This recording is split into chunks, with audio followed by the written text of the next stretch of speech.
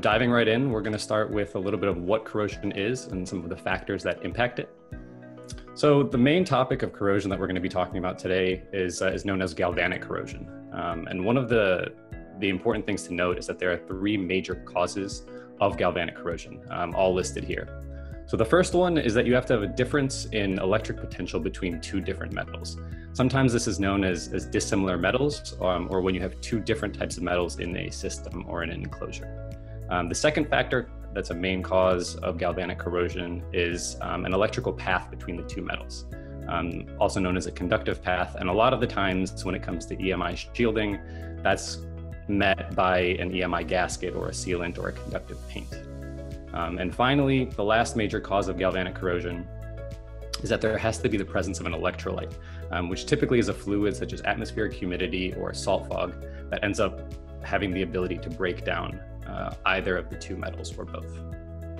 Thanks, Ben. So, we talked about the difference in galvanic potential between metals, and what you want to do in order to mitigate that is you want to try to minimize the difference in the galvanic potential, which means you want to try to make sure that the materials you choose are close on the galvanic series.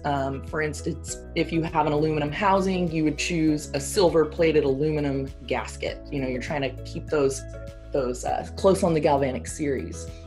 A presence of electrolyte, fluids, salt fog, humidity, you're going to want to reduce, if possible, eliminate the presence of an electrolyte. So, you can use a beryllium spring finger gasket, but that's not going to prevent water ingress or moisture intrusion. So you want to use a conductive elastomer gasket.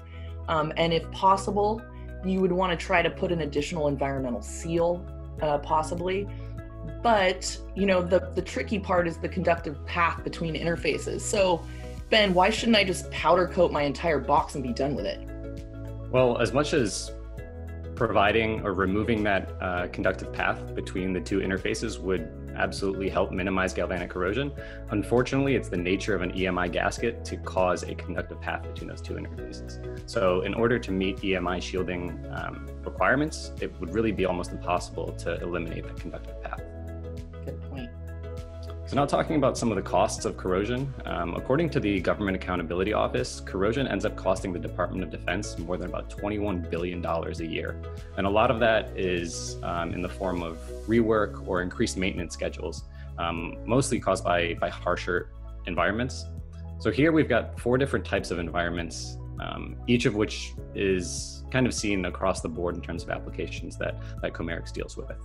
So when it comes to Class A environments, that's typically a controlled indoor environment, a lot of the time seen with life science or indoor telecom applications.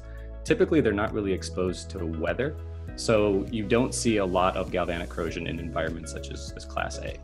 When it gets to Class B, that's where you have an uncontrolled outdoor environment, an exposed application such as automotive, a lot of outdoor telecom applications, industrial, and when it comes to defense and aerospace, it's ground vehicles, shelters, things like that.